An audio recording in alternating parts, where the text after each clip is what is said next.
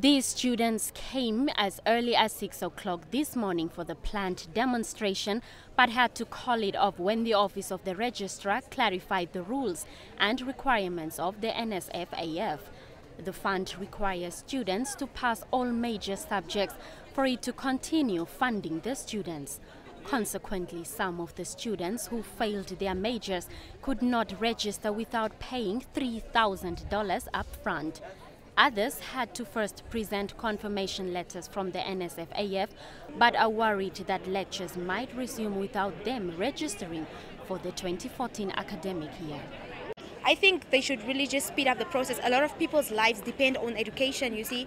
So we should really just understand that students need to go to school. Now we're stuck here, a lot of us. How many of the students, college educated students, won't be able to register because of the whole problem? And it's been 2 weeks now.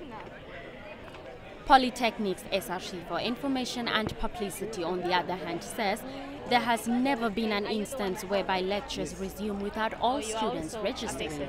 Max Hibandwa says 70% of students' tuition fees are funded through government loans. No, obviously that cannot happen. Polytech cannot start classes tomorrow because the students are not registered, and it's not their fault that they are not registered.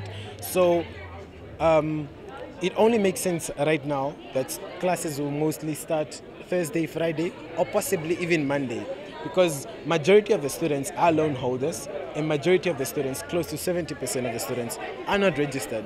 So you can't say classes are starting tomorrow. Who are you going to teach? Regarding the planned demonstration, Hibandwa said the office of the SRC president was in consultation with the office of the registrar to find ways to have all students registered.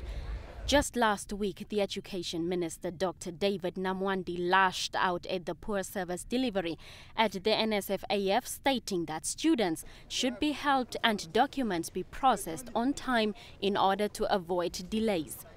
Blanche Koreses, NBC News, Windhoek.